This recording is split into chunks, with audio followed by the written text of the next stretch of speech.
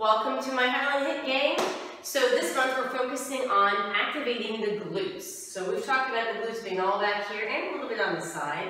I'm going to really focus on your power coming from your glutes. So we're going to be doing some movements that are going to get the heart rate high, and then I want you to focus on powering up from your rear end.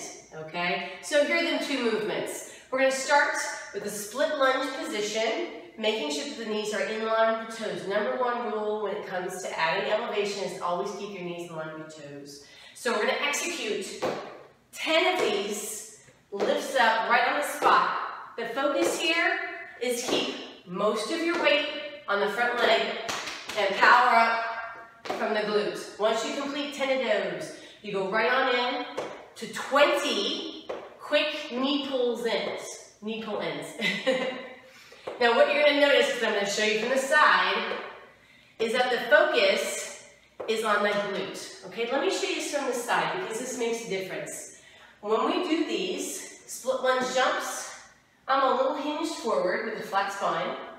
Okay, and I've got a lot of my weight on the front leg. About 60% of my weight on the front leg, so I'm not back here. So let me show you those jumps again. Straight up. I'm a little hinged forward at the hip. Once you complete 10 of those, stay hinged forward on this front leg and pull directly into the knee. 20 knees.